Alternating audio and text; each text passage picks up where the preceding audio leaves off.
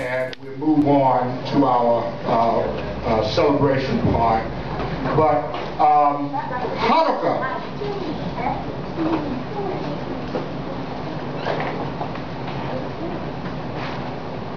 Hannukah. Should we celebrate Hannukah? Should we not? Should we even consider Hannukah? What is Hannukah? Is Hannukah in the Bible? What are the circumstances around Hannukah? These are all the questions that I've asked. You know, when I'm doing research on a topic, it takes me a long time. I'm not just a reader, just read through and I'm done. It takes me weeks to prepare. So when I knew that I would have to teach on this week, which was 3 weeks ago, I went home right away and I read back through it again and studied up on it. But that's never it for me. Up until the time I have to teach, I'm really intense on looking at information. And this was no easy task. And I will say from the very beginning, I'm still perplexed. This is hard. Some questions I'll be able to answer, yes. But the totality of it, the vastness of Hannukah, I don't think I've been able to reach. But what I have, I will share. So what is Hannukah? Let's start with even first of all, Hannukah itself. Just the mere title of the word Hannukah means 25th of a certain month or a Hebrew month. And it is the 25th Keslev Viv, or the 25th of Keslev Viv, the 25th day of that Hebrew month. And there's a particular reason in my search that I found that they started with that date.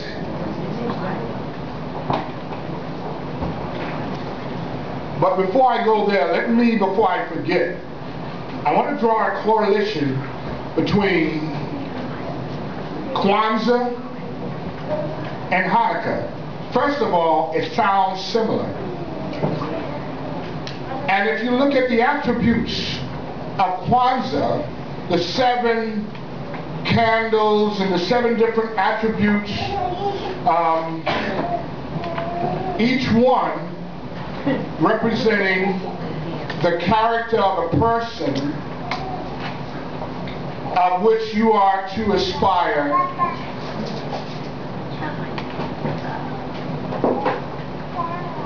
Each one in Kwanzaa, if I said Hannukah, but I meant Kwanzaa.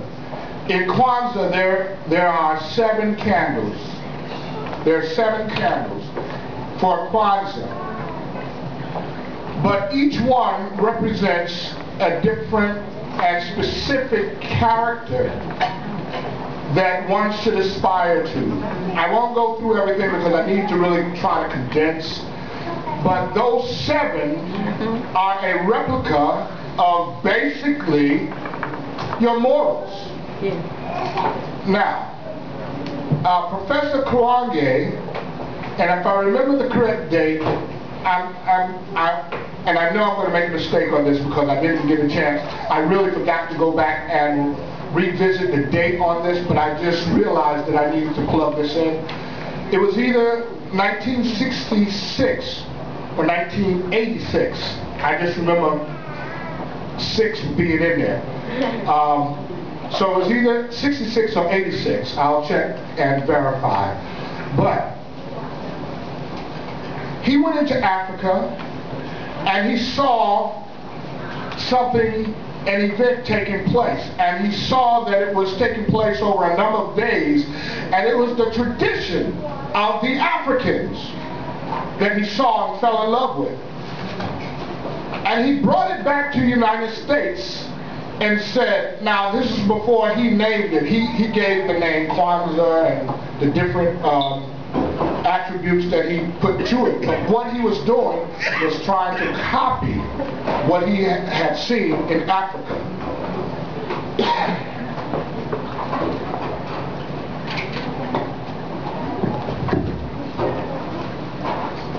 With that said, he began to shape and mold this event around something that would take pride in self-esteem to the black culture in the United States. So when he put it all together and gave the package and presented it, it took form, and they began to celebrate what is now called Kwanzaa. And each year they would dress up in African attire, and a matter of fact, we went to a celebration a few years ago. I don't think we sung, but I know we danced. We did do a dance, and it was huge.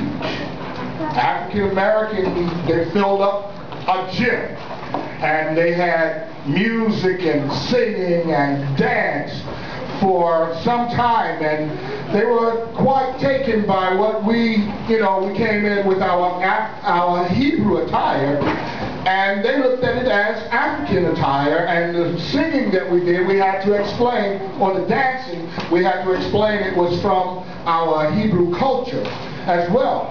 But they saw the similarities, and needless to say, we had a lot of sidebar conversations over that.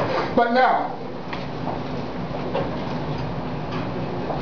what I see is a correlation between Kwanzaa and Hannukah being in the character of dedication of oneself, as well as the lighting of the candles, as well as the unity of the family, which is one of the characters, and bringing back the whole family to the focus of family.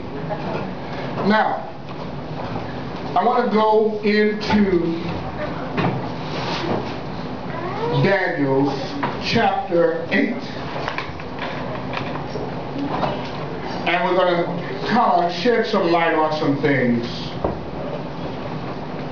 By the time I come back to Hannukah, I want to just kind of look at some biblical truths. I have also my scripture, my Jerusalem Bible with me today, of which I will go into another book, of which I will it is the book of Maccabees. Most of our scriptures do not have that, but for some reason this scripture is a little bit older. Now, let me state for the record that our King James is only 400 years old. Right. It's only been in existence for 400 years. So they just celebrated, as of 2011, the 400th year. So if we were to go back 405 years, it did not exist. Right. So where did we get our information from? There had to be someone studying before 400 years ago, 500 years ago, even 1,000 years ago. We see the scriptures were around. So this is one of the reasons that I would like to use, hopefully for those who are listening, it doesn't offend anyone, but I am not a King James only. Matter of fact, I have already graduated from King James.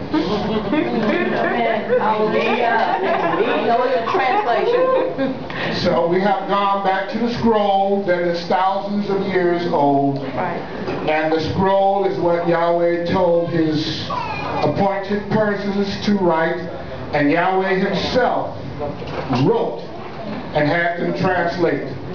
on the mountain. So, chapter 8.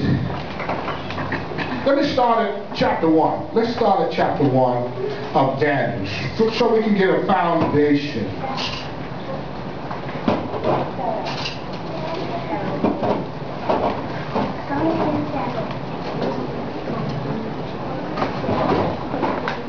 Brothers, do you have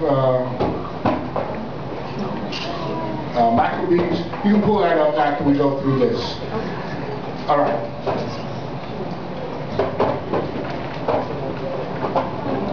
Chapter 1. In the third year of the reign of Jehoiakim, sovereign of Yehudah, which is Judah, Nebuchadnezzar, sovereign of Babel, came to Jerusalem and besieged it.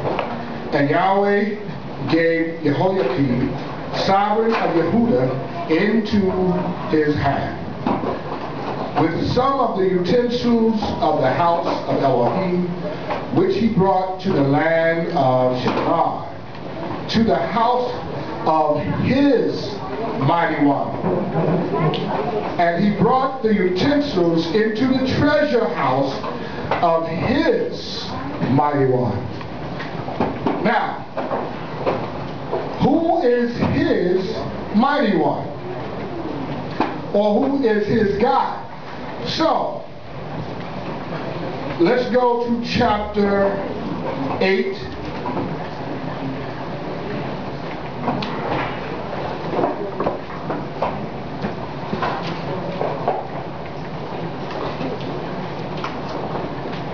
And let's start at verse 13. Here's where I need you to kind of just stay with me just a little bit. I won't go into numbers too much, and that is calculations.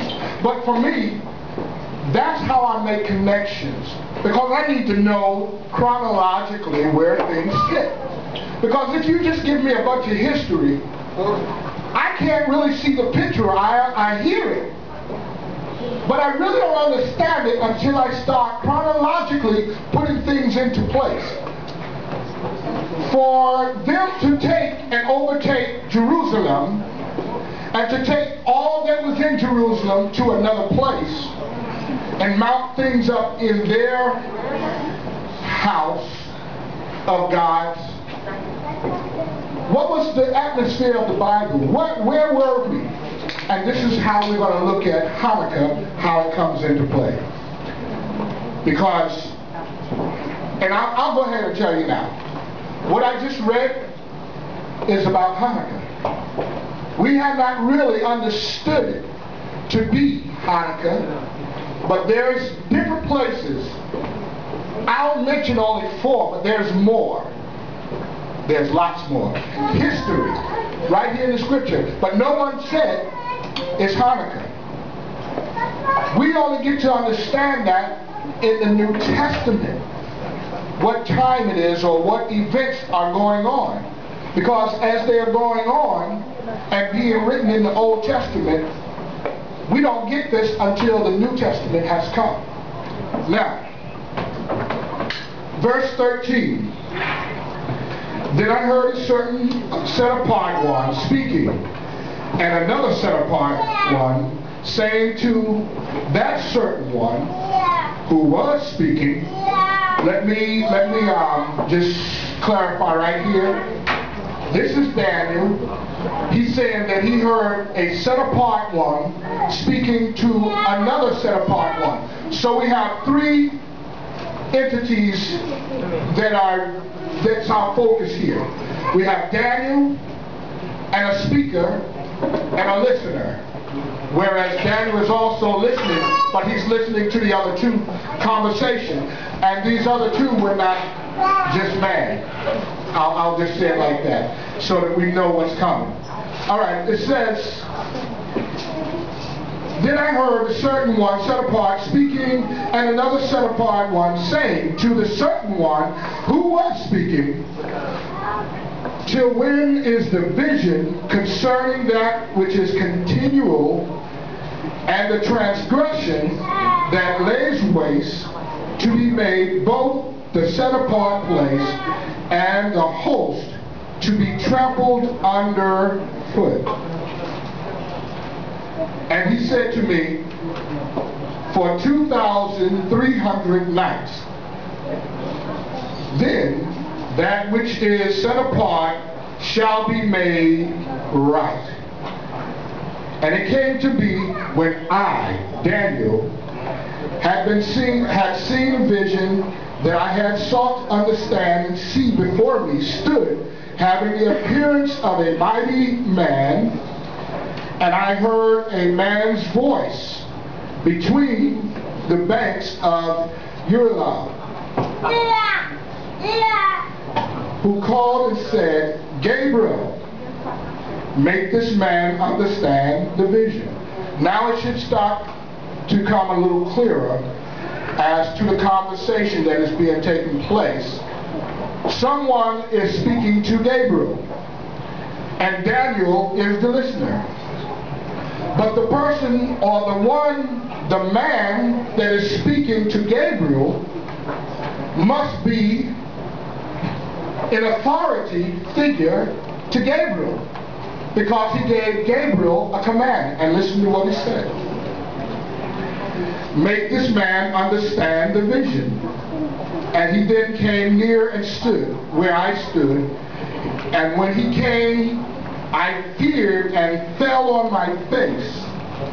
But he said to me, understand, son of man, for the vision is for the time of the end.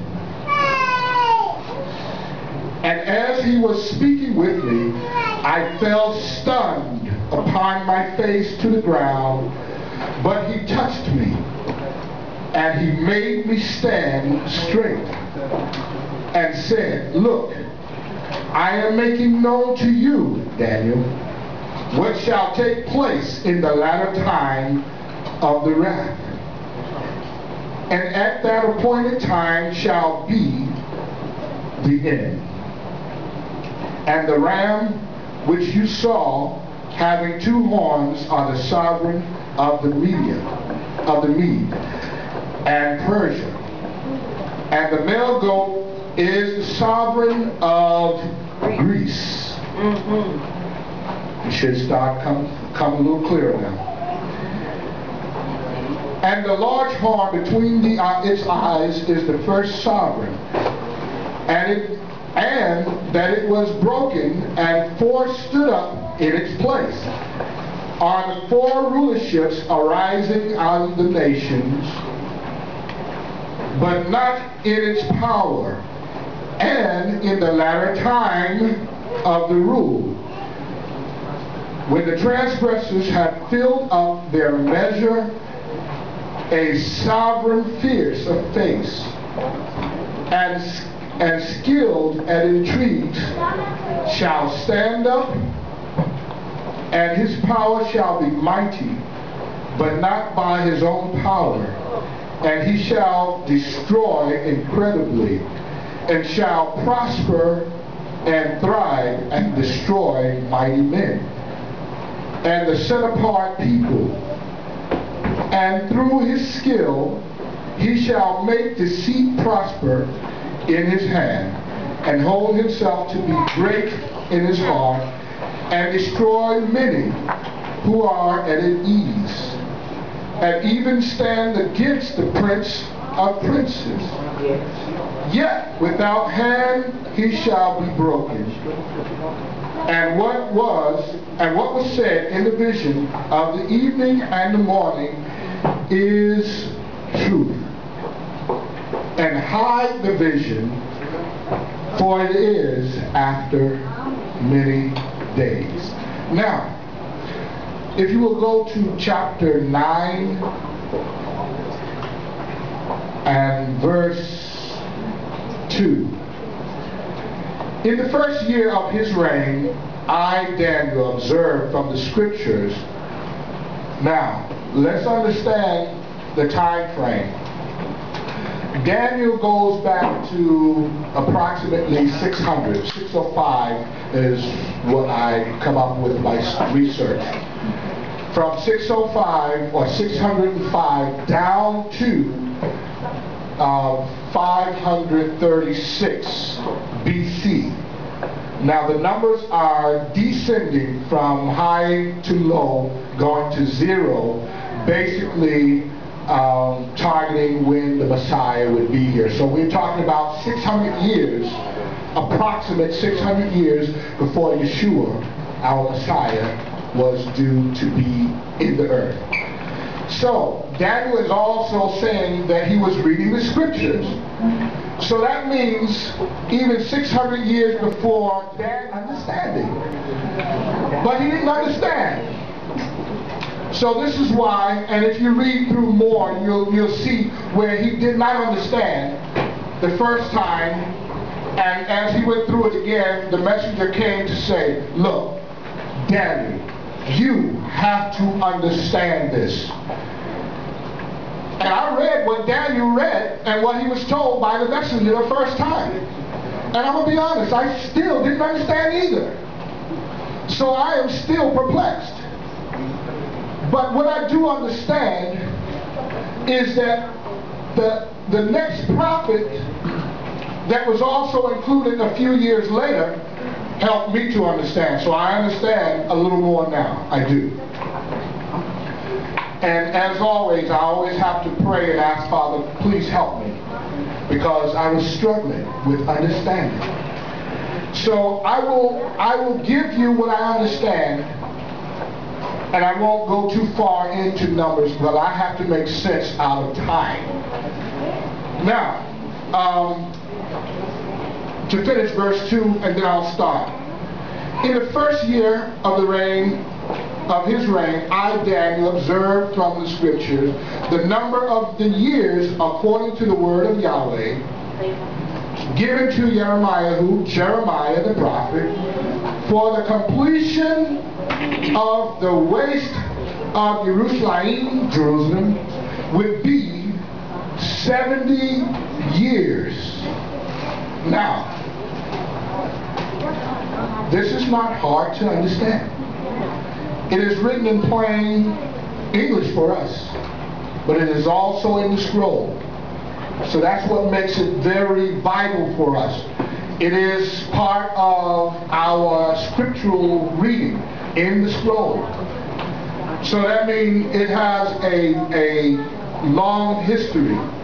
So if it's going to be 70 years, let's start here.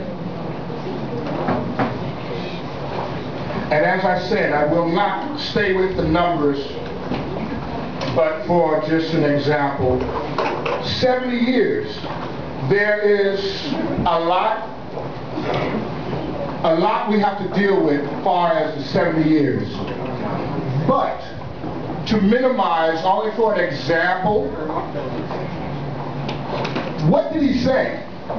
He said 70 years for Jerusalem to be laid waste. Now, we're familiar with Revelation that says this is what the prophet Daniel spoke of, times, and half time. And the book of Matthew also speaks of a time that says this will be the time of desolation, where the temple would be laid waste. Now, what all of this laid waste is about, and let's go ahead and put down our 2300, which was the first number that we received. I searched and I searched and I searched to try to understand the 2300. That was where my perplexion comes in. I cannot understand that by itself. I had to go to another prophet to understand this. But the prophet Daniel gave both of them to us. And what we're dealing with in plain sight is 3 temples. The first temple, the second temple, and the third temple. Now, the first temple, we have a 70-year period that has gone between, let me use numbers, because then I'll start, I don't want to give incorrect information and it doesn't come up. But in 960, the first temple was made, Solomon. Remember, his father wanted to make the temple. He could not, but Solomon did. And by the way, just a sidebar, Solomon was given, they donated cypress wood from Lebanon and different places, very strong wood and gold and all these things. I want to also mention that the Queen of Sheba also donated very heavily to the first temple. Now, how many know that if you start spreading information about wealth, there's some listening ears and people want to know where it's coming from? So into Africa, this queen who was of the lineage of Shem, I'll have to tell you another time how all that connects, but she is an African woman who is of the lineage of Shem, and actually because they are the sons of Sheba is the son of Ur is the father of Abraham, grandfather, 4 generations I think, but Ur is the first Hebrew. His name means to cross over. Now, his son was Sheba, and then later on we see them during the time of Solomon with Bathsheba, who comes and they have an heir together. But my mentioning of Sheba is that she donated so much gold that word went out about how much wealth they had. Matter of fact, she had so many oxen and all the things that were going in, it was just like a trail, and everything had gold on it. And she ordered every 3 years for a shipment to be sent into Jerusalem again. So much so that when they went in to destroy the first temple, which was on the 9th of Tishri Av,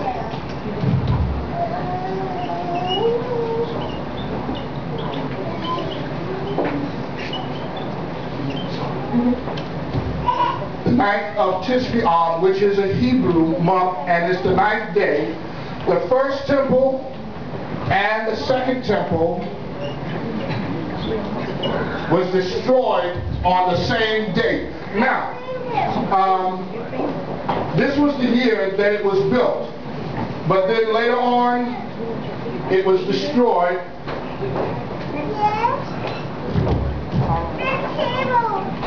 And I may have to, I'm thinking this is the time that it was destroyed. I have to go back and check the timing. But both temples were destroyed on the very same day, but years apart. Now,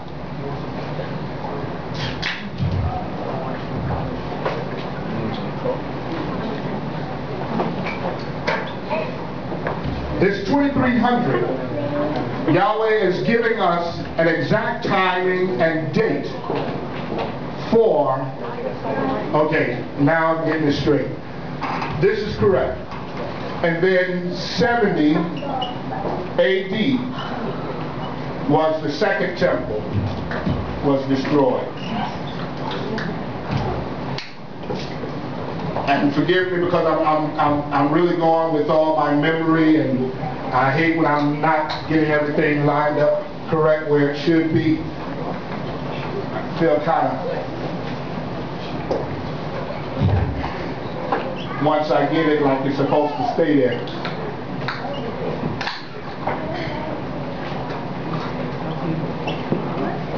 All right, so now we can start seeing a little bit of focus. For 70 years, the first temple was destroyed in 586, but it was built by Solomon in 960. Now, what Daniel was told was 2 times that the temple would be destroyed, and 2 times that the people themselves also would be destroyed, as well as the land. So here's our 2 times here. And this is why they came to Daniel, Gabriel came to Daniel and said, you have to listen, you have to understand, and you have to teach. If you don't bring it in, if you don't get it together, the people will be destroyed. Now,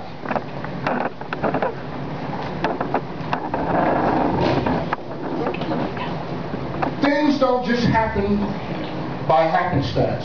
For 2 temples to be destroyed on the same date, years apart, to me that's a sign that Yahweh is not playing. When he said, you have 70 years to get this straight, they had 70 years, and it happened. It was destroyed, and it went from the year 605, it's coming now, from the year 605, when Yahweh spoke by Gabriel to Daniel, he said, you have 70 years. 70 years, it will happen. So what he did was he told him about the first destruction, and he didn't stop there. He said 2300. Now, this is where my problem came in. But for me to understand this, I had to go to one of the other prophets, which was Ezekiel.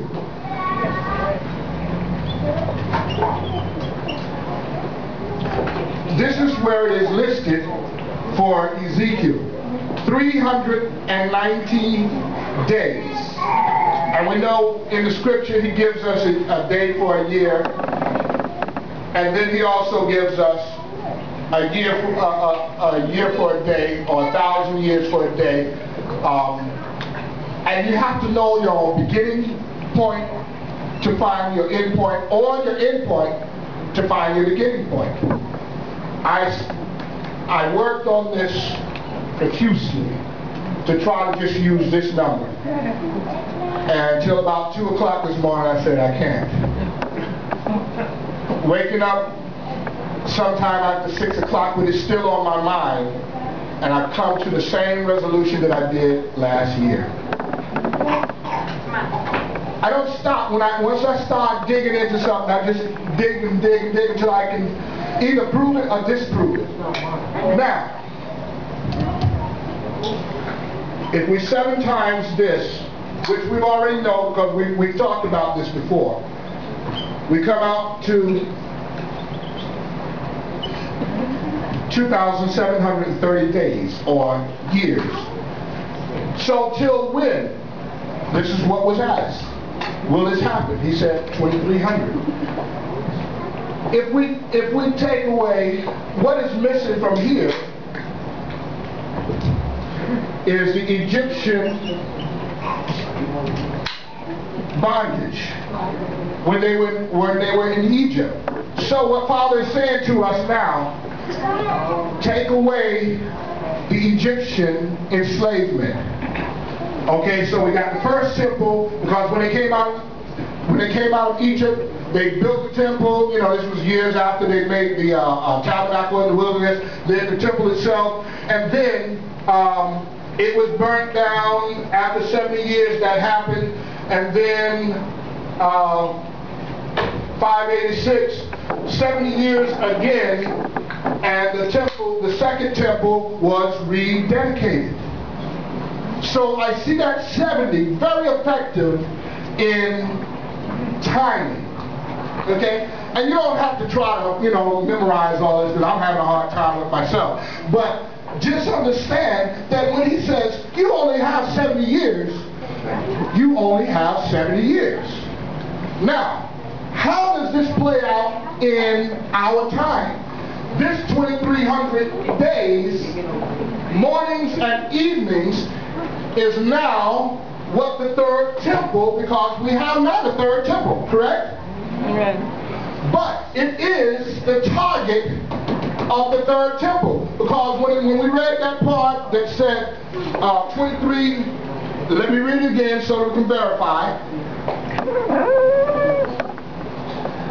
Verse 13, Daniel chapter 8, it says, till when is the vision concerning that which is continual, and the transgressions that lays waste to be made, to make both the set apart place and the host to be trampled underfoot. Now we know that the scripture talks about being trampled underfoot, correct? Right. Revelation talks about a time of 42 months that Jerusalem again will be trampled underfoot. So that means that we still have to keep both of these in focus.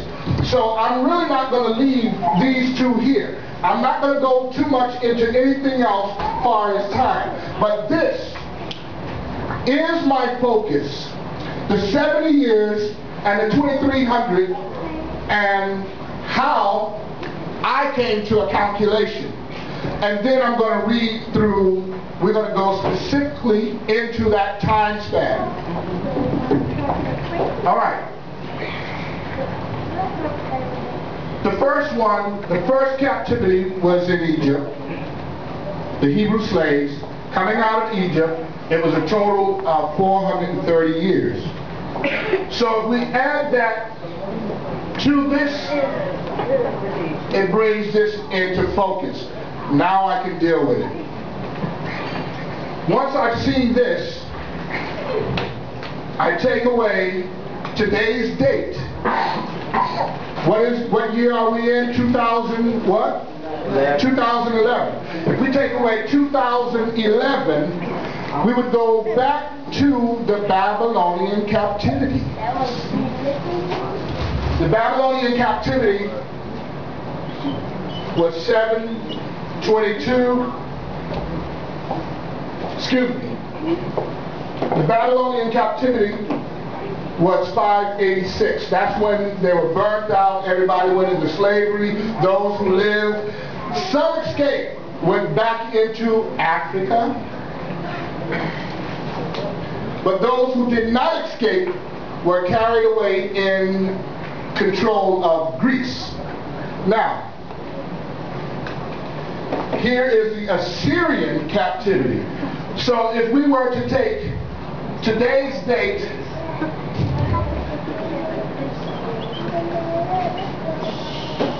away from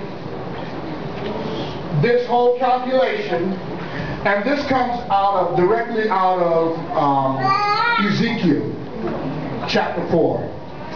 Okay? He tells him to lay on his left-hand side for 390 days for Israel, but on his right side for 40 days, and he said, I have put on you a year for a day. But they did not come out until 70.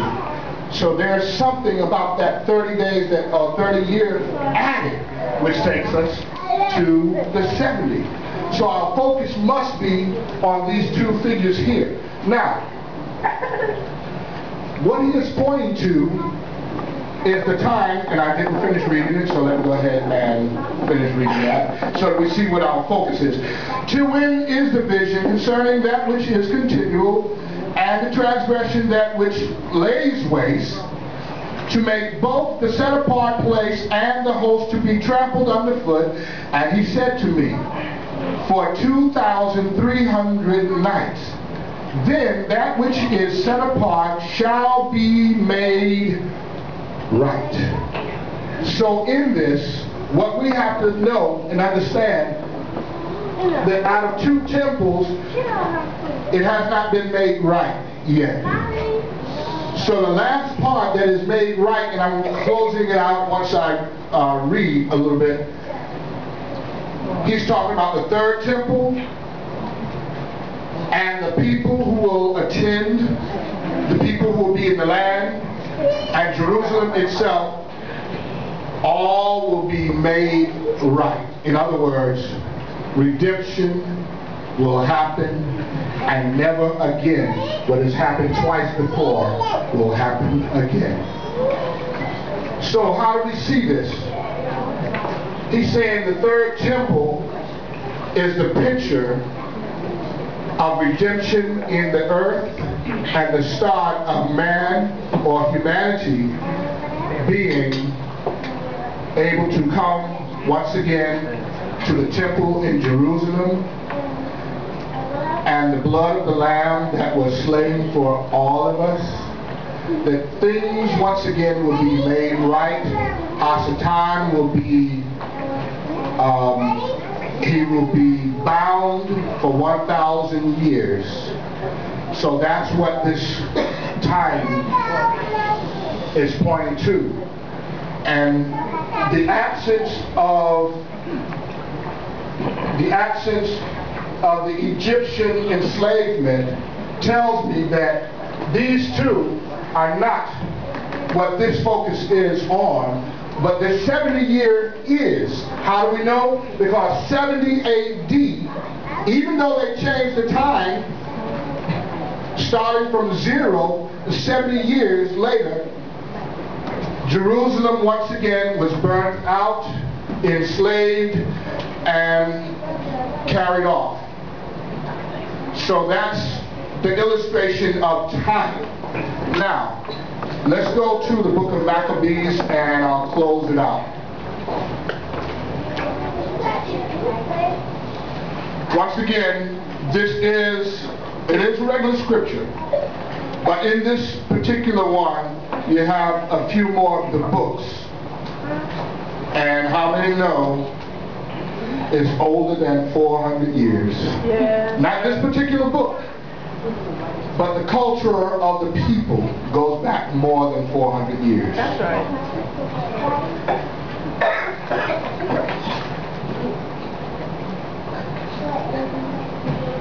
Let me do this first, just to give a couple more verifications. Somebody give me 2 Kings, 24th chapter, verse 1, Jeremiah 25, verse 1, and to just kind of just bring in a couple more pieces, because now I'm stepping into something that people are not used to.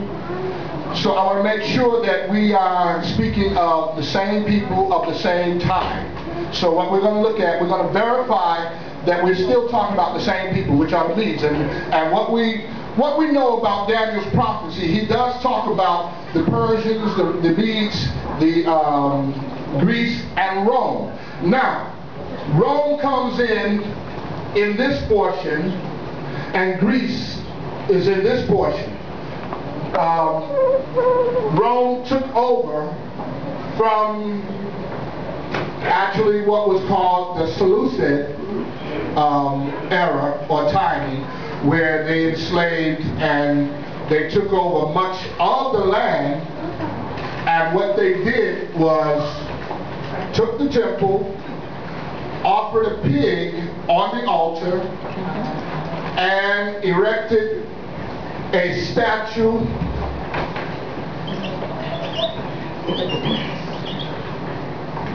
of Zeus. That was in the temple in Jerusalem, and as they were in control, the king made a decree that anyone, Antiochus Epiphanes, anyone did not observe all the rituals and rites to their God, they were to be killed. And I won't go into any of the ways, but it wasn't nice. It was bad. It was bad.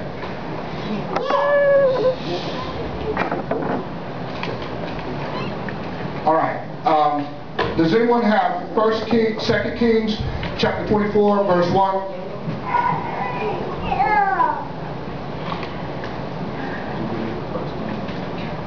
Once you have that, 1 Kings, chapter 24, verse 1. Jeremiah chapter 25, verse 1. Just read each of those. And I just want to bring in the element of the time. You have it? Okay. 2 Kings 24. 2 Kings 24, verse 1. In the days of Nebuchadnezzar, sovereign of Babel, came up, and Jehoiakim became his servant for 3 days, about 3 years, and he turned and rebelled against him. All right, so we're still talking about in the same time of the Medes, where Jehoiakim was the king during this time, and he was overtaken. Jeremiah 25, verse 1. Anyone? Read it nice and loud.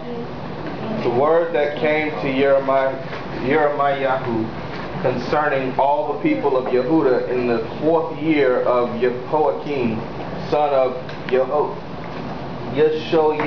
Yashiyahu, the sovereign of Yehuda, which was the 1st year of Nebuchadnezzar, sovereign of Babel.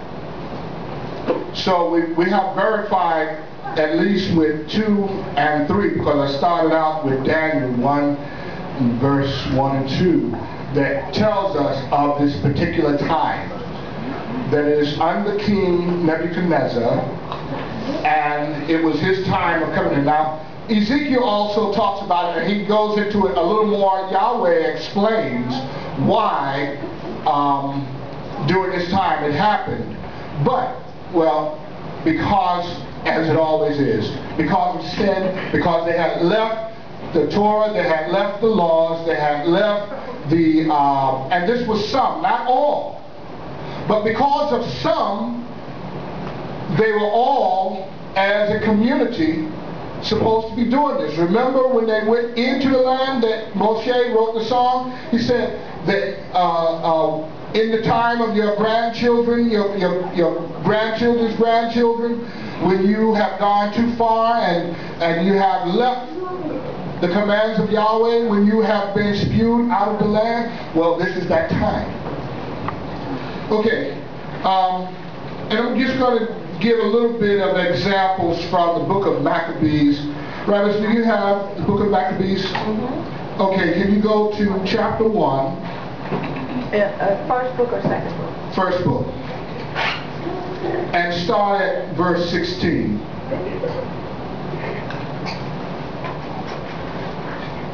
And as she is reading, I want you to notice that Africa has a part in this, being that Egypt once again is being named. Okay, ready? When Antiochus saw that his kingdom was established, he determined to become king of the land of Egypt, that he might reign over both kingdoms. So he invaded Egypt with a strong force, with chariots, elephants, and cavalry, but with a large fleet. He engaged Ptolemy, king of Egypt, in battle, and Ptolemy turned and fled before him, and many were wounded and fell. And they captured the fortified cities in the land of Egypt, and he plundered the land of Egypt. After subduing Egypt, Antiochus returned in the 143rd year. He went up against Israel and came to Jerusalem with a strong force. He arrogantly entered the sanctuary, took the golden table for the bread of the presence and the cups for drink offerings, the bowls, the golden censers, the curtains, the crowns, and the gold decoration in front of the temple. He stripped it all off. He took the silver and the gold and the costly vessels. He took also the hidden treasures which he found. Taking them all, he departed to his own land. He committed deeds of murder and spoke with great arrogance. Israel mourned deeply in every community. Rulers and elders groaned. Maidens and young men became faint. The beauty of women faded. Every bridegroom took up the lament. She who sat in the bridal chamber was mourning. Even the land shook for its inheritance, and all the house of Jacob was clothed with shame. 2 years later, the king sent to the cities of Judah a chief collector of tribute, and he came to Jerusalem with a large force. Thank you. As you can see, they plundered Jerusalem mightily. The atrocities that happened against the people themselves, I will not mention. There's some things here, but for the sake of, all our youth, I don't want to paint a gruesome image. But you know what happens in war, okay? So let's just leave it at it wasn't good. So much so that word began to go out to some of the other areas. Now understand that all the Jewish culture, or all the tribe of Judah, was not in Jerusalem. They were in other areas as well as in Africa already at this point in time. There is an actual letter that's in here that I won't read, but they are conversing back and forth with those who are in Egypt and further, I would say, further in, and coordinating pretty much like what we do, and say, at certain time we are going to celebrate. We would be most welcome if you would celebrate it with us at the same time. So they're going through pretty much the same things that we are going through in today's time. But if you will go down to verse 49 and read some of that. Chapter 1, verse 49. Yes. So that they should forget the law and change all the ordinances. And whoever... I'm sorry. Go back up to, so that we get the whole thing. Go back up to 44.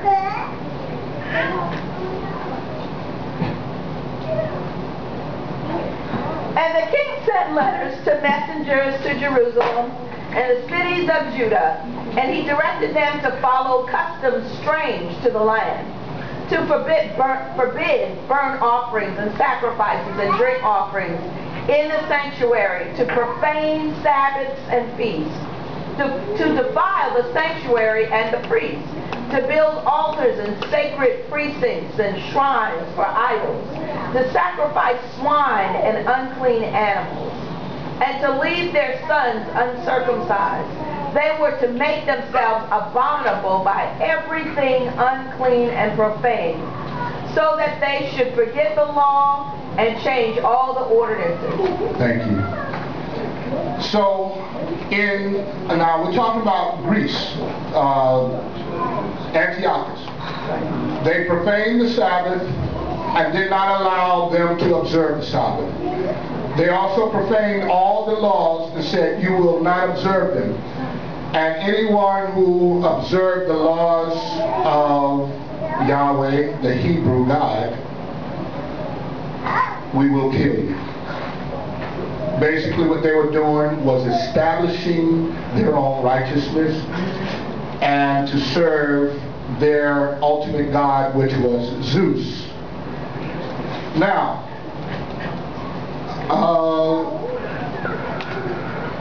many people, that is every apostate from the law, rallied to them, and let me go back just a little bit. Okay, I'm going to give just a little bit of how things were turned around.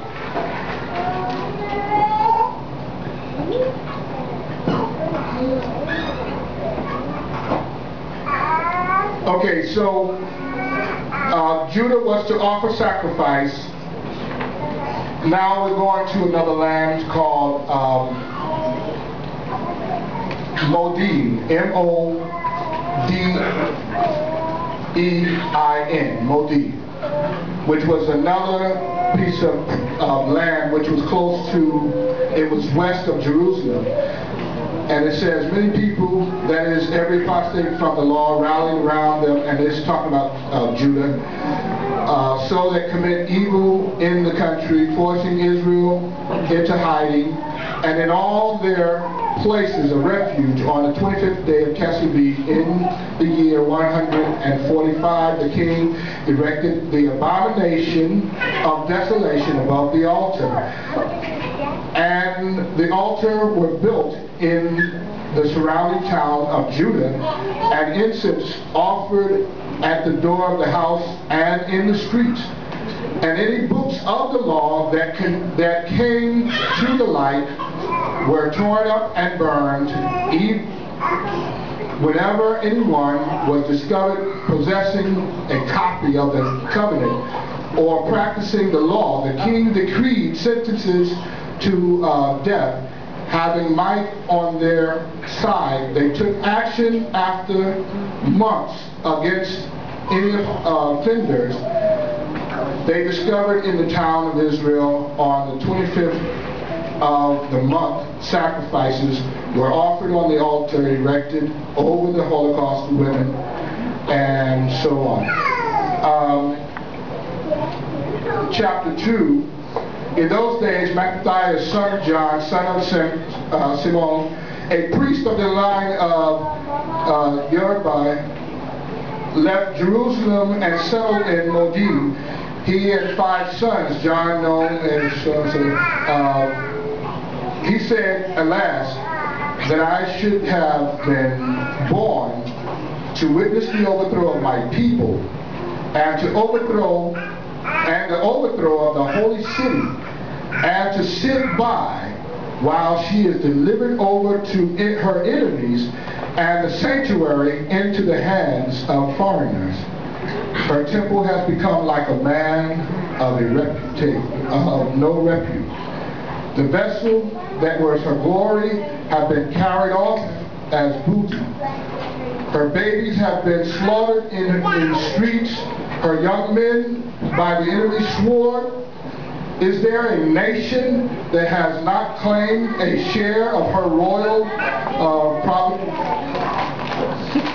royalty, that has not taken some of her spoil? All her ornaments have been snatched from her. See how our holy place, our beauty, our glory is laid waste, profaned by pagans. What have we left to live for? Matthias and his sons tore their garments, put on sackcloth, and observed deep mourning. And from this point, what Matthias said, and I'll just improvise on the rest. What he said was, it is better for us to die fighting than us to allow Greece, Antiochus, to come and just kill us. So he and his 5 sons agreed to fight. But by this time they have now come to his township with a decree from the king that said, anyone who does not obey his edict will die. And they went to Matthias and said, you have a reputation in this city, and if you stand and make the sacrifice, the rest of the city will also do likewise. And it drove them to such anger because they had now sacrificed the pig and erected another statue of Zeus as they were going around there. And he was so moved that he killed the man who was the representative of Greece. And he laid him on the altar and sacrificed him.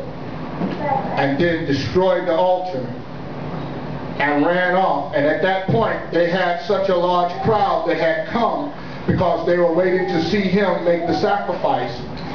He sacrificed the official, destroyed the altar, and said, we must fight. And he and his sons and some of his friends ran off and began to rally themselves. Now this book is written over 40 years, so it wasn't something that happened right away. But they began to rally themselves, and this is when he told his sons, it is better for us to die fighting than to stand and watch our beloved temple be destroyed. And he began to name people like Phineas, our father. When he said Phineas, our father, for those of you who don't know, that Phineas is also our father. His name means mouth of brass. He is an African descendant. So he said, for what our father has done by spearing, and by what Moses has done, by what David has done, by the different ones that he called, he said, shall we stand by and allow this? No. He said, but we will fight. And by this, they rallied themselves and they hid out, but they would get stronger and stronger as people recognized they were fighting for themselves, and people would join themselves to them as a band of men that were fighting on behalf of the temple and the people, for the people's cause. Someone get John chapter 10, verse 22, and I'm going to close out with that. But what I want to show, should we be doing Hannukah? What actually is Hannukah? Hannukah is actually an 8-day celebration of rededicating the temple. In the year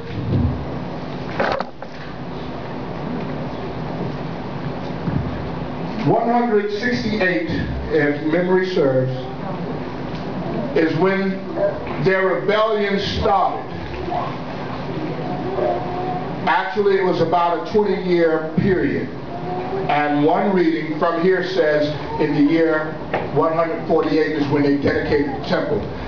I'm not sure because I'm still, dealing with different books that have, the dates are not all, synced up. But this is when history says the dedication happened. So I'll stay with this. The dedication was, they knocked down, after they were able to destroy Antiochus and beat them in the battle, they destroyed the statue of Zeus. They cleansed the altar, put up a new altar, built a new one because it was defiled, and all that they needed to, and told the people, let us go back to our old ways. And they said, on this day it was destroyed. On this day we will rededicate the temple. And if someone have John 22, my question would be, what did Yeshua do? Because this was 160, almost 170 years approximately before Yeshua came. So this means after this time, the temple was back in position, and he went to the temple. So what did Yeshua do? So they used this time for 8 days. They observed it, and they said, we will do it just as the prophet Nehemiah for 8 days when they were able to return. Now, we're returning to Jerusalem, and for 8 days we're going to rededicate the temple. Anyone has John chapter 10? Loud. At that time, the Hannukah came to be in Jerusalem, and it was winter. Okay, can you go back a little bit, because I need the name Yeshua in there. He has to be either below it or above it. Go ahead. It's a 23. Go ahead. Okay. And Yeshua was walking in the set-apart place in the court of Shlomo. Okay, so now go back to the beginning and read all the way down there. At that time, the Hannukah came to be in Jerusalem, and it was winter. And Yeshua was walking in the set-apart place in the court of Shlomo. Now, for the essence of time, I won't go into the whole thing that was surrounding Yeshua's timing there. but we can plainly see that he was in the temple at the time of Hannukah, which was in the winter. And the King James would list it as the Festival of Lights, or Feast of Dedication. Now, just like tabernacles, they fashioned it after tabernacles for 8 days. We see Yeshua doing Hannukah, we see him at the temple doing Hannukah. So, a few years ago they had, what is it, JJWD, what would Jesus do? Right. WWJD. Right, okay. What would Yeshua do? Well, it's in John chapter 10, verse 22, where he was at the time of the Feast of Dedication. He was there at the temple. Now, my last point is that there's a legend that they lit the candle and it stayed lit for 8 days. What they did, and this goes into the book of Maccabees. Now, these are the people who were there during that time. The second book of Maccabees explains it a little more. And what they did is took 2 books and fused them together. It wasn't that the light, 1 cruse of oil lit and stayed for 8 days. That was another portion where they went to find the continual light that was hidden. And when they found that light, or the place where the priest had hidden it, they told the priest where it would be after they came out of their exile of their time. They went and got it. They didn't find the light. What they found was a liquid that had formed from the light. Well, they took that liquid and they put it in the candle, or the candle menorah. And before they could light it, it lit. So what was hidden was still continual. It was the flame that was to never go out. Yahweh lit it. And that was what people take that part of the history and they put it together and say that oil was produced and it lasts for 8 days until they can make more oil. That was incorrect.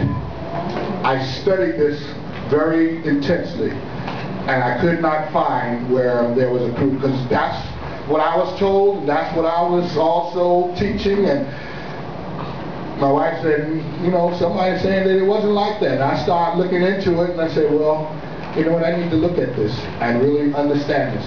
And last year, before I taught on this, I studied it really hard. This year, I studied it really hard. And this is what I've come up with. Are there any questions?